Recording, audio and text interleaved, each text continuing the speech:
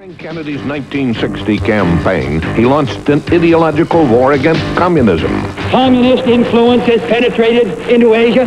It stands in the Middle East and now festers some 90 miles off the coast of Florida. Let all our neighbors know that we shall join with them to oppose aggression or subversion anywhere in the Americas. And let every other power know that this hemisphere intends to remain the master of its own house. Cuba in particular was a festering thorn in his side. Castro and his fellow dictators may rule nations, they do not rule people. John Kennedy had a kind of a fixation about Castro, an obsession maybe is a better word. He couldn't abide the fact that this cocky, arrogant young man was in charge of Cuba just a few miles off our shore and willing to defy the great United States. After Castro seized power, he was hailed first as a conquering hero, then branded a communist turncoat. Watergate burglar Frank Sturgis fought side by side with Castro, while secretly acting as a CIA informant. He was among the first to discover Castro's true colors. A Russian submarine one evening came off the coast of Cuba in Oriente province and unloaded a couple KGB agents. I did take pictures of these two individuals. After I took the pictures of the communists, these two agents and so forth, when I found out definitely that he was dealing with the communists and with the KGB. And I definitely really wanted to go ahead and do something to kill him. After early attempts to kill Castro failed, the CIA turned to more devious methods. Enter Marita Lorenz, Fidel Castro's mistress. By chance, I went on my father's cruise ship, the Berlin. The last stop on this cruise, West Indian cruise, was Havana.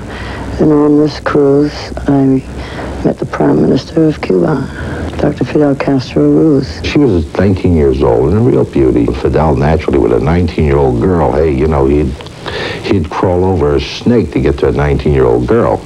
At 19, she was old enough to have an affair with Fidel and young enough to be brainwashed by the CIA.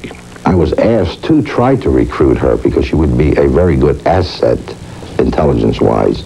And I nurtured her along, and I finally did, where I got her in a position to poison Castro.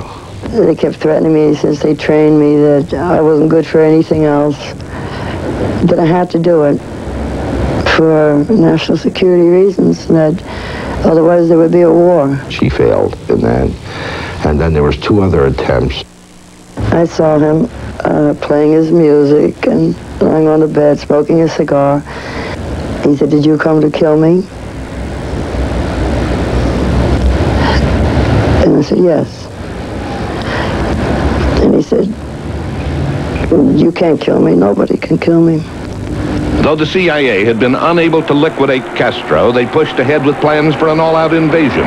The Bay of Pigs was the disastrous result. Jack Kennedy did inherit the Bay of Pigs scenario. He had made certain pledges during the campaign. He had chided Nixon for not being tough enough on Castro, and he was determined to show that he was a tough guy that wasn't going to tolerate this dictator 90 miles offshore. Promises had been made by the administration, by the Kennedy administration, and by the preceding Eisenhower administration that the invasion would proceed under certain circumstances. And when that vow was broken, I only interpreted it on the part of Mr. Kennedy as a failure of nerve. He was scared because Khrushchev says, "Don't do this or we're going to do that." You know, so he didn't do it, and he deserted the Bay of Pigs. I was involved in the Bay of Pigs. A lot of people, friends of mine, that were killed in the Bay of Pigs. And I resent that. Don't play political games with me. I'm a military man. I'm a soldier. I go fight. But damn it, if I risk my ass out there and I'm getting shot at, I don't want some stupid-ass politician to go ahead and make deals behind my back where my people or maybe myself are going to get killed. I don't like that. After the Bay of Pigs, John F. Kennedy angrily said that he was going to break the CIA into 1,000 pieces. I'd like you to respond to that.